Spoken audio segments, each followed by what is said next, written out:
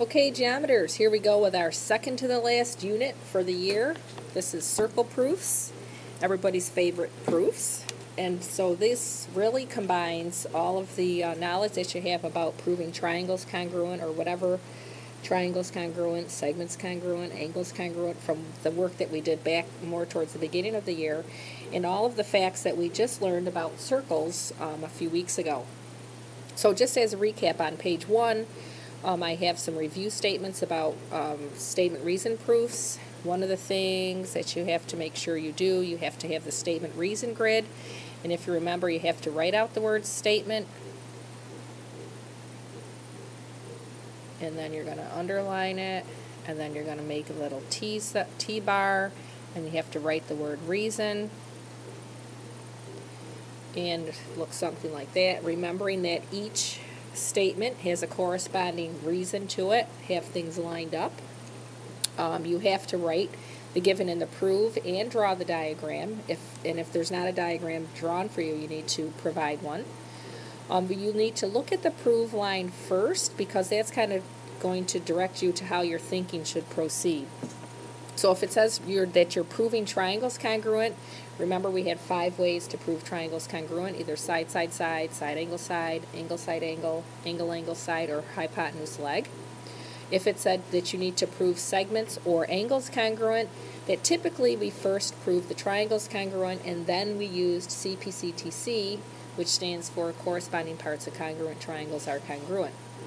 And then lastly, if you have to prove triangles similar, our options are angle similarity, side similarity, or side similarity. And then I have a few review statements about given things, and then what you get from being given. If you're given that 2 segments are perpendicular, you're going to get right angles. If you're given an isosceles triangle, you get 2 congruent base angles and 2 congruent legs. If you're given an angle bisector, you get 2 congruent angles. If you're given a segment bisector, you get 2 congruent segments. If you're given an arc bisector, you get 2 congruent arcs. If you have intersecting lines, you get congruent vertical angles. If you're given 2 parallel lines, you have a couple of options here. You can either get congruent alternate interior angles, or you can get congruent corresponding angles. And then all of our rules about the circles. If you have an inscribed angle, you know that it's equal to half of its intercepted arc. If you have central angles, they are equal to their intercepted arc. Angles formed by a tangent and a chord are half the intercepted arc. And angles formed by a radius or diameter and a tangent, or a portion of a radius or diameter, you get right angles from those. So keeping all those things in mind, we're ready to start our first proof. So we were given circle O, which says segment DB is tangent to the circle at B. We have segment BC and segment BA are chords, and that C is the midpoint of arc AB.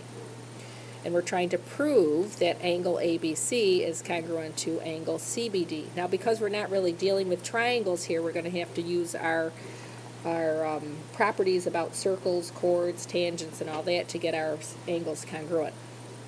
So let's mark up our picture.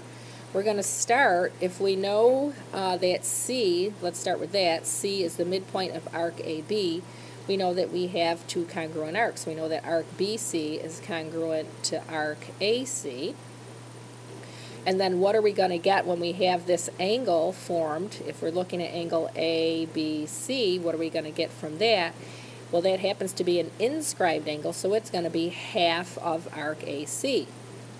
And then if we look at the angle formed CBD, we know that that angle is formed by a tangent and a chord, and that is equal to half its intercepted arc. And we already know that the 2 arcs are congruent because it's C is the midpoint of those arcs. So this one's kind of straightforward. We can get right to it.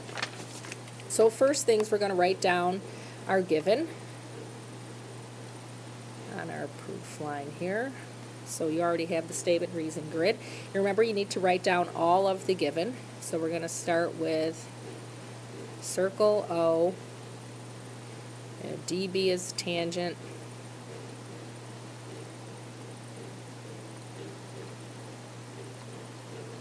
at B, and you can use a little bit of abbreviation as long as you get the basics down. We know that BC and BA are chords.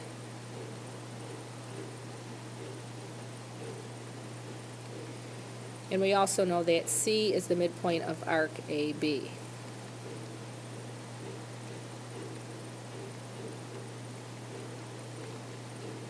Of arc AB. And our first reason is given. This looks like I forgot the letter I. There we go. Okay. So we're going to attack this proof the way we just did it. We're going to start with the first fact that we did was that C is the midpoint of AB. So our second statement, we're going to use that piece of given, is going to be that arc AC is going to be congruent to arc BC. And our reason is going to be, if a point is a midpoint, then it divides an arc into two congruent arcs. If a point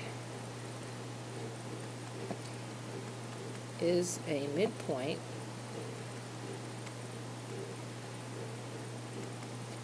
then it divides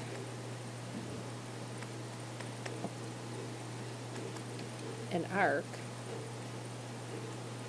into two congruent arcs.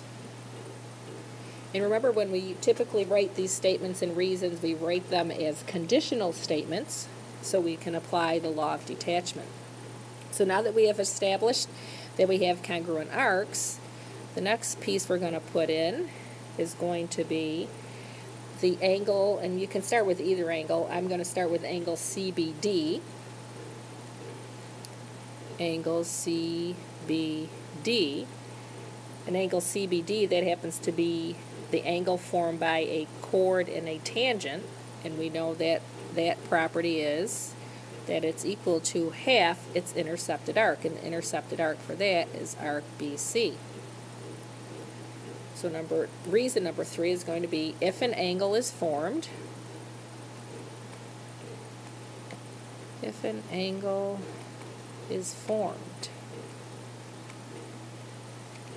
by a tangent and a chord,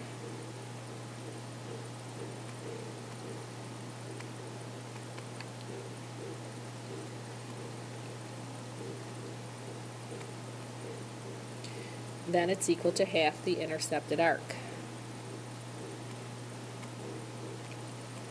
It equals half the intercepted arc. Whoops, that should be a C. There we go. Okay, and next we can talk about angle ABC.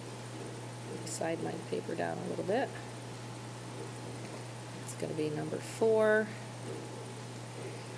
Angle ABC, that happens to be the inscribed angle, and we know that the inscribed angle is equal to half its intercepted arc, so we need to state that angle ABC is equal to half, and that would be arc CA, or I call it up above AC. And our reason here is going to be a conditional statement. If an angle is an inscribed angle, if an angle is inscribed,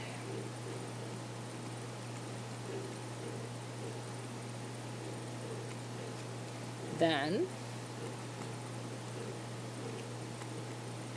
it is equal to half the intercepted arc.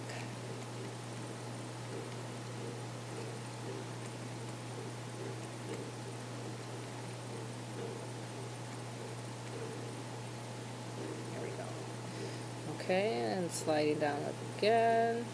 So now that we have established that both of those angles are equal to half of their intercepted arcs, we're going to use substitution, because I already stated that AC was congruent to BC. So on one of these, let's say number 5, I'm going to use angle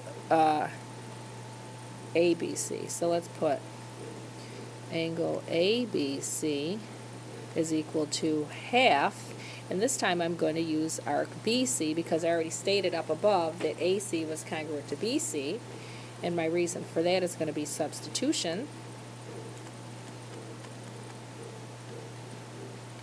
Got a little bit of lag going on here, substitution postulate.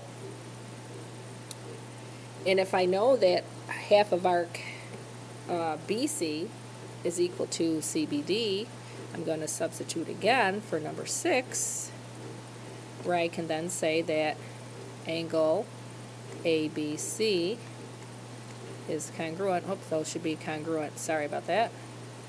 Angle ABC is congruent to angle CBD. And that would be substitution again. Substitution P. Good. And then our last line is our proof line, so we're done with that proof. So that wasn't too bad. Let's go on to the next page where we have another circle proof. This time we're given circle O with chords AB, BE, ED, and AD. So we have a slew of chords there, and we need to prove triangles congruent. So like we said, we first need to look at the prove line. Oh, sorry, we're proving triangles similar, not congruent. So similar, what are our options for similar? Usually it's going to be angle similarity, or it could be side angle side angle side similarity, or side similarity. And when we mark up our picture, we're going to know which one it is. So they're giving us all of these chords, and if we look at, we have chord AB and chord AD, they form an inscribed angle. And then with this intercepted arc right here, which is arc BD, we have another inscribed angle, angle E, or angle BED. So they have the same intercepted arc. So by that fact, we know that angle BAD is congruent to angle BED because they intercept the same arc.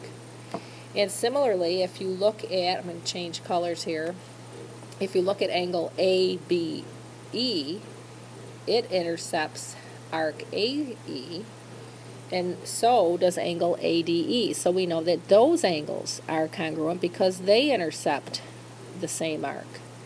And really, we have enough information right there to prove the triangle similar. And then some of you perhaps may have noticed that we also have intersecting chords, which means we can get vertical angles. So we have a third way of getting two pairs of angles congruent. So for this proof, it's going to be angle similarity is going to be our reason on how we're going to prove the triangle similar. So let's get started with our proof. Step number 1, we're going to write down the given. Switch over to black here. There we go. Okay, number 1. We have circle O with chords, so write down the given. Circle O with chords AB, BE, ED,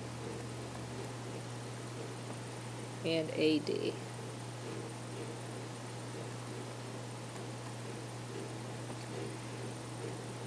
That's all we're given. So that's number 1, given. So, we could go right to the fact about that we have these inscribed angles that intercept the same arc.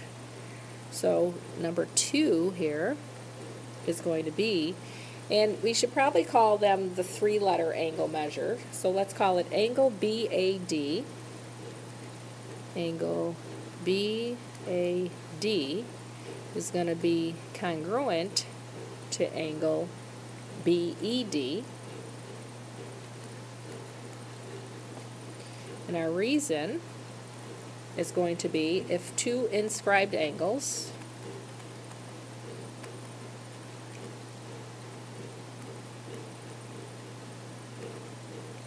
intercept the same arc.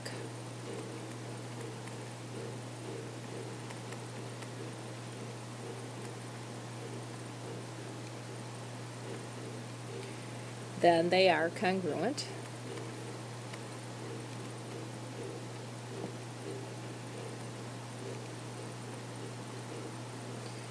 That's one pair of angles congruent. And then the next statement that we need is going to be, and now I'm choosing to use the angles formed by the chords, or the inscribed angles, because it pertains more to the circle. So if you, yes, you have an option, you could use the vertical angles, but I'm choosing to use the angles formed by the chord. So my next statement is going to be that angle ABE, angle ABE is congruent to angle ADE,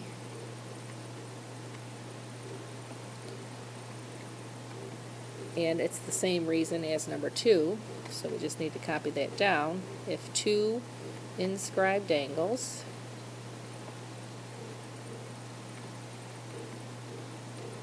intercept the same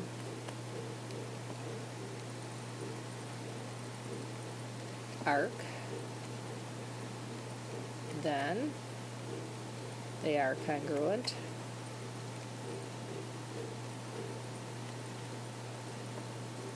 And so now we have our two pairs of corresponding angles congruent. We've shown proof for that. So we're already ready to say that triangle ABC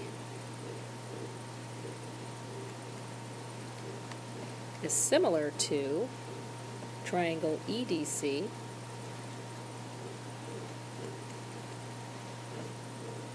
and our reason for number 4 is going to be angle-angle similarity postulate.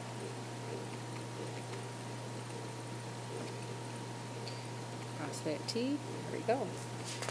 Okay, so tomorrow in class we're going to do a couple of proofs that are involving information about circles, all the stuff we know about proving triangles congruent. So you just have to bridge those two things together. Make sure you do a little bit of review on your own about the given and the get stuff that we had back when we did triangle proofs, and you should be all set. Okay, see you tomorrow in class.